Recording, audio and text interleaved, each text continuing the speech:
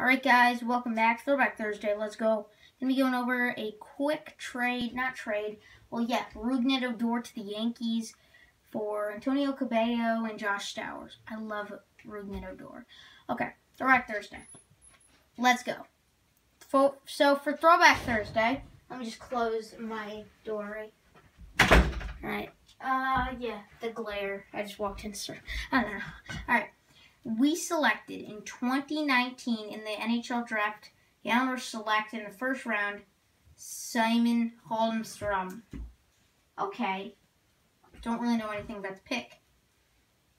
21 games, 20 points. Okay, that ain't bad. Swedish forward. See the next pick. Philip Tomasino. That hurts. Next pick. Connor McMichael. That hurts even more. I'm not saying that it was a bad pick. I mean, he's very young. He's only 21.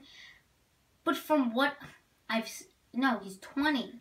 From what I've seen of him, I just don't really like his style of play. He's a goal scorer, but I just don't really like his style of play. Other than that, he's not that good, So, honestly, it could have went worse. Also, Corbin Burns is really an underrated pitcher. He's so good.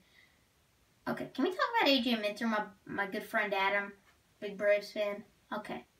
How is AJ Minter not, talked about? The dude had 0.83 ERA in 20-some-odd games.